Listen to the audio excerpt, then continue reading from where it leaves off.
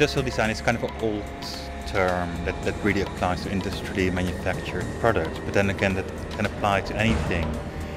You can also question what is industry. I mean, industry is not necessarily a big factory with a chimney on top somewhere that spews out chairs or toys. Industry is also a village where everybody's making pots by hand. This exhibition is the second year that we've come to Milan with the Royal College, and it's the whole design products department, and we're showing work from second year students and last year's graduates. And then in addition to that, we also show the design products collection, which is a commercialized collection of products that we selected.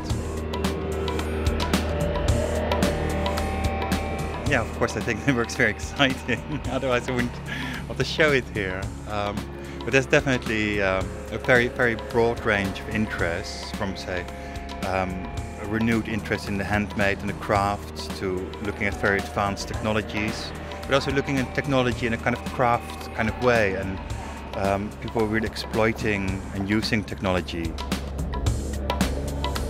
I think my influence has been a real encouragement towards experimentation, but also engaging with, say, social, environmental issues in design, and very much opening up the whole studio atmosphere towards debate as well, and starting to understand what the meaning of design can be in our world today.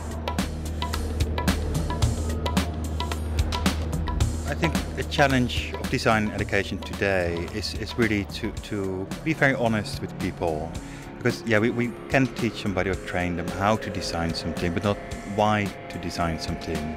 That I think needs to, on one hand, very much come out of the person themselves, that they're really individually kind of explore their own interests, but also find their own position in the world today. Whether that's, say, within industry or as an independent designer maker, it varies, and there's no one formula that applies to everybody.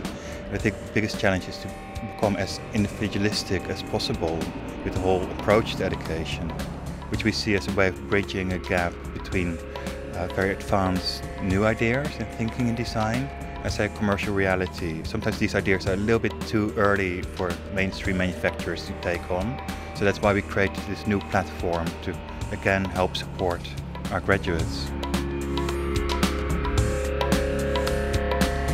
Some good measures that I try and keep in mind is like, is this a product that we really want, or are we just producing more junk that actually nobody wants? Do we really improve somebody's life by these things? And can we make this with as little material as possible, as little polluting as possible, and as long lasting as possible?